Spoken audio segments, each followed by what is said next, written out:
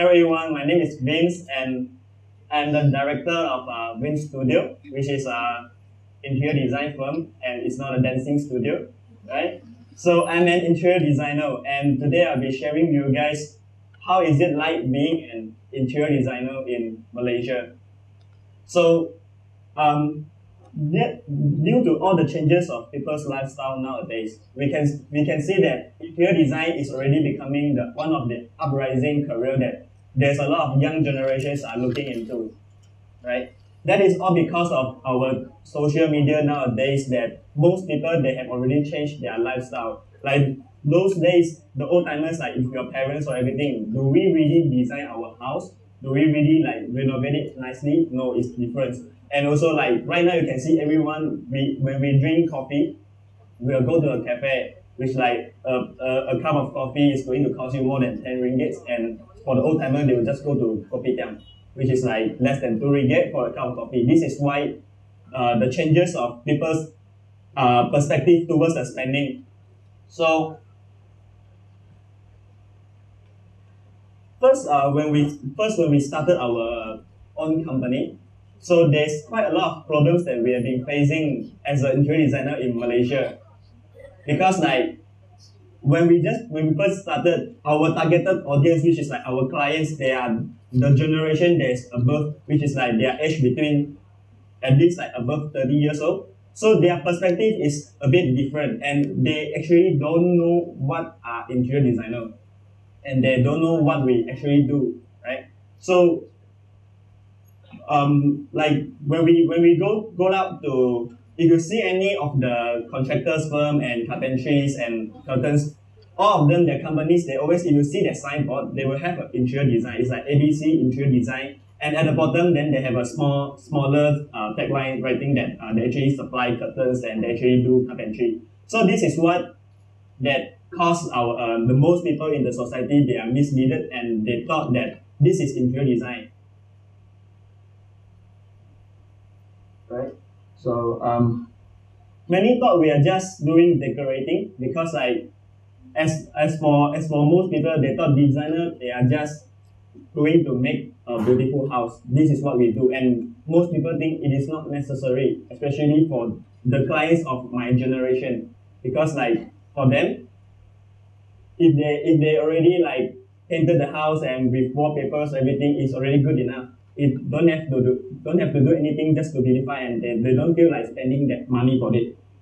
So at the beginning, when we just come up and as an interior designer, when people ask, we will say, what people ask like, what do you do actually? Then we will say, basically we do everything, because our company, we do design consultation and also we do renovation. It's like from A to Z. If you just bought a new house, you just give us your key and say that what is the thing that you would like to have inside, and at the end of the day, we will just pass you back the key and you can bring your luggage and move in. That is what we do. But when we tell our clients that we basically do everything, they don't know what is it, because like for them, interior design is about carpentry, it's about like getting the works done, it's about curtains. So then our clients who comes into us, they will start to call us up and say that I need you guys to design a TV cabinet or to design a wardrobe. So this is not what we want. So then we realize that this is not what we should be telling to the people, and we should start to educate them. So before I go deeper into my topic today, I'll just share with you guys that actually I never thought that I'll be sharing with you guys today on stage as a interior designer, because like when I was a kid, I always wanted to become a chef because I love cooking, and it's true also that you won't get a chance to experience interior designing when you were a kid, right? But you can do cooking. So it's like, because I'm not a very good in studying kid, so that I never thought that I would be doing something that is like require a lot of knowledge for me, because I thought I'm not a smart student. So yeah, when I was studying in school, I am not a good boy and I am not really disciplined, and I spend most of my time playing, and I playing basketball especially because I wish I could grow taller. Yeah, and then So how do I actually get into interior design? It's like I almost get expelled by the school when I was in the high school because of my results are really, really bad. But it is not because I'm not good at studying. For the school, for the principal, for them, there's like I did not I did not really spend my time to study. So for them, it's like I'll give you a chance, but you will need to sign a pledge by saying that if you get complaints like anyone, like any teacher in the school that even if your hair is long, your nails is long, you are going to get expelled immediately. But signing the page, I will not expel you right now, but you have to study well. So this is the turning point of my life, right? So how did I actually become an interior designer? Because at my time, most parents, they always wanted their children to become a doctor, a lawyer, engineer, accountants. But why interior design for me? Like first of all, because my result is not really good, so my parents like never expect me to become a doctor, right? Yeah. So this is what happened. Like my mom, one day when I was actually choosing like what subject I'm going to study, then my mom told me, why not you study interior design? Then I was like, why? Then my mom said, interior design is cool and it's easier for you to get a girlfriend. Yeah, but then I listened to my mom and I go to study as interior designer. But yes, I found a girlfriend immediately, and today she's my wife. Thank you. And today she is actually running the company with me, which means like our design company is actually just run by me and my wife, two of us. We do not have a very big scale office because we do not want to make it too commercialized that we do projects just to make money. We want to design like to change the world. For us, it's like we want to change the world. We want to add value to all the things that we do, and we would like to design an experience instead of a beautiful stuff. Yeah. So, yeah, please remember, always listen to your mom. They are always right. So I found my passion on interior design after I started studying. So because I wasn't really know what interior design is before I started. So that's why I always wanted to become a chef. So after I started studying, I found that it is actually quite fun. But it's not fun at the progress. It's not fun when you are doing the interior design work, right? Because the progress is going to be countless of sleepless nights that you're going to rush for drawings, for submissions, and there's going to countless of amendments. Imagine like a man's ego that when you propose to your clients about the design, then they always say there's things to be changed. And there's amendments from the biggest thing to the color, and even to, because like we show 3D drawings to our clients, and of course when we show the 3D drawings, we try to make it as realistic as possible. So we put in all the decorative plants, even like we have a table and we have a pot of flower on the table, then we will put it in the 3D and show to the clients to make them feel more realistic. So at the end of the day, we get even like our clients feedback ask us to change the pot of flower on the table. Like this is the things that we are even facing as an interior designer. And also imagine if you are running out of time, you have to do the submission and you are running out of ideas at the same time. Because design is not like a calculation. You cannot like just calculate and you get the solution, you get the answer for it. Sometimes if you need some ideas. So what happens if you have run out of ideas, right? So interior design plays a very important role in everybody's life nowadays. So because of the change of people's lifestyle, everyone wish to have a better home. Like if you go to work every day and you are tired, you are frustrated, and you wish when you come back home, and this is how this is how a home looks like, and you go in and take a shower, and how relaxed is it? This will make your life better. You will feel happier, and you will become like more productive even if when you are working, right? So people always ask, what are designers actually doing? Like as I said, we are not just beautifying stuff. So we are actually, I have a tagline for myself that we are actually like a magician, or we are actually like an inventor. That we don't really just beautify stuff. We don't just make your bedroom beautiful, but we are actually solving problem with a artistic solution. So, and also we are designing experiences and we are adding value to the space that we design. So this is some examples of the projects that we have done, and this is more for the houses. And as you can see, we have projects from big houses to like even small apartments. And what we do is try to make sure we understand the story of our clients and we know what they actually want, what is their lifestyle gonna be like. Because some people they like natural, they like the nature, so they would like their house to be more open up and more open air so that they have a lot of plants, all those stuff. And some their livings is like more urban, they love privacy, so it's like high-rise building and maybe the size is smaller. So this is how we actually design to cater their need. So as I mentioned just now, this is what we do as an interior designer. We give solution, we design experience, and we add value to our design. So how is it? Let me show you a few examples. Like this is one of the projects that we have done, and this is actually one of the renowned feng shui master in Malaysia, Viinc Yew. So actually we did the design for their office in the gardens, and actually we do this for free. And why are we doing that? Because like they found us at the very beginning of our startup, which is like at that time we do not have much projects, and because like not much people they know us, like but our company is targeting on clients which is mostly high-end residential and commercial.